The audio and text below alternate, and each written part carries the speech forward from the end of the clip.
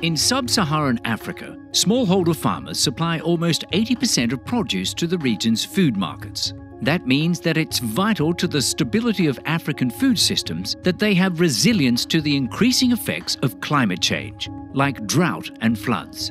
However, smallholder farmers have not yet fully developed the capacity to respond to climate change. Less than 3% currently have access to crop insurance. Unfortunately, traditional insurance isn't working for them. Many insurers face issues in quality data, startup costs, and need government support.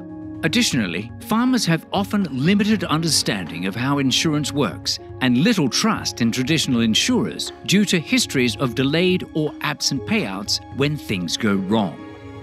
Blockchain climate risk crop insurance offers a different kind of crop insurance that's both affordable and accessible to smallholder farmers at scale. Each insurance contract is plugged into smart contracts on a blockchain and indexed to local weather. During an extreme weather event, farmers can make claims using a mobile platform that facilitates timely and fair payouts. Compared to traditional insurance, this system is much faster and much more transparent, leading to reduced costs and increased trust for both farmers and insurers alike. Sprout Insure proposed the idea to the lab and is partnering with Acre Africa, a recognized intermediary for index insurance across sub-Saharan Africa, and EtherRisk, a smart contract developer for index insurance products, to get this idea off the ground. The pilot will prioritize Kenya, aiming to ensure over 1 million farmers who will be able to pay the insurance premium in small installments of as low as 50 cents. Sub-Saharan Africa provides the greatest potential for impact due to its high climate vulnerability as well as a supportive environment for implementation. But the instrument also has the potential to help smallholder farmers in other regions around the world, particularly in South and Southeast Asia.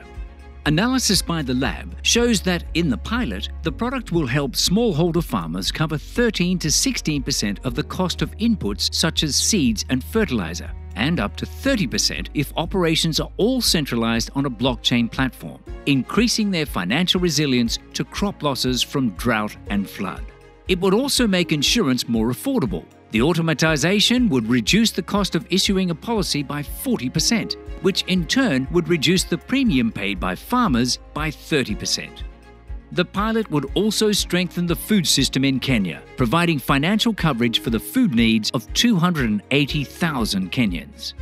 With this innovative mechanism, transparent platform, and payouts tied to extreme weather, blockchain climate risk crop insurance can help smallholder farmers in developing countries increase their resilience to climate change, something that ultimately helps increase food security and livelihoods worldwide.